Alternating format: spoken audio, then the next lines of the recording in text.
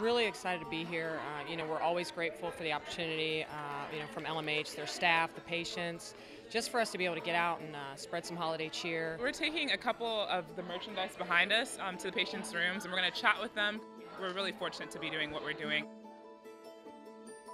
Thank you. We're gonna love this.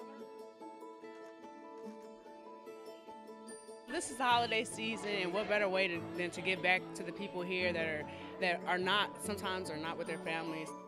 We're so fortunate, like I said before. I don't think we really realize it, but just to give back to people who maybe are less fortunate or honestly just support our program, it just means so much, and we are always willing to do it. The ability to walk into somebody's room and hopefully brighten their day. Obviously, it's not a great time of year to be in the hospital, and so for us to be able to walk around and to see our players be able to do that as well and really smile with the patients and just bring them a little bit of extra cheer. Happy holidays from Kansas Women's Basketball.